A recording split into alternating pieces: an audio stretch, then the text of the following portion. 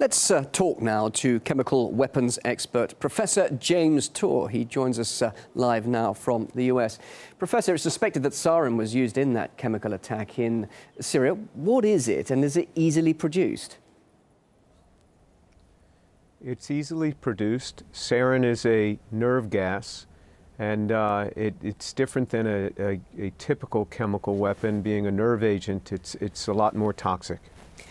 And if you are a victim of a sarin attack, are you likely to die, or can you actually survive an attack of this kind? Well, people can survive, but the likelihood of death is really quite high with sarin. Sarin is, being a nerve gas, it's much akin to when a person sprays an insecticide on an insect and the insect starts writhing in pain for a couple of minutes and then dies. It's very much the same with a nerve agent. It works the same way that an insecticide works on an insect. It's just that their enzymatic cavity is a little bit different than the size of our enzymatic cavity. And you design the molecule a little bit differently, and so it would not affect an insect. But for people, what it does is they lose all motor control, and they can no longer even control their breathing. And so they just start writhing, just as an insect would, and so very hard to breathe. You say it's easily produced. So, for example, if, stockpiles of sarin were removed from Syria, it can easily be made again, not just by authorities, but by anybody? Anybody with access to some raw materials. The raw materials are not gotten at a grocery store, but they can come in very easily. One can buy on the chemical market items that are just one step away from sarin, easily 2 steps away. So a chemist with about a master's level of training can produce sarin quite easily. So the rebels in Syria could easily have used chemicals themselves in an attack of that kind?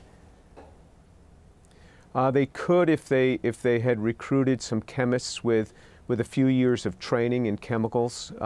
It's not something that somebody on the street could pick up in a few weeks. They need a little bit more training than that, and they need proper facilities to make it. They need a chemical hood, but it certainly could be made. Presumably there are other sorts of chemical weapons, though, available?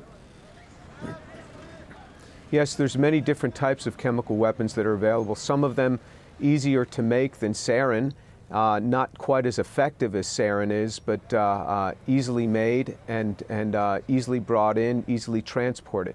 And what about this idea of maybe military intervention bombing areas or depots that are suspected of holding chemical weapons? That sounds quite reckless. Is that the way to go about removing that sort of threat? Well, generally what will happen is if exposed to bombings, it can spread the chemical. So all those in the region would be at risk once the chemicals are exploded in that way. There are other ways that are needed to remove these sorts of weapons, and that's generally by hydrolysis. In other words, adding to a large amount of water or water with sodium hydroxide. Now, I understand that you conducted an experiment that proved that making chemical weapons is very easy to do. If that's the case, why haven't we seen more terrorist attacks using chemical weapons? Well, one of the reasons is probably because of natural selection. Those that try to make it are, if they don't know what they're doing, they're going to die in making it. And so it's risky business if you don't know what you're doing. If you know what you're doing, if you have, again, about a master's level of training, we did several tests to assess what level of training one would need, and one can pull this off really quite easily, and access to the chemicals is easy, and then dispersion is easy. Why there have been not as many attacks with chemical weapons, I'm not sure, but there are actually dozens of documented chemical attacks I know in the United States. They don't receive a lot of attention, but there are documented attacks. So just finally, we can't rid the world of chemical weapons, can we? No, that's absolutely impossible. They're too easy to make, and they are frightening if made.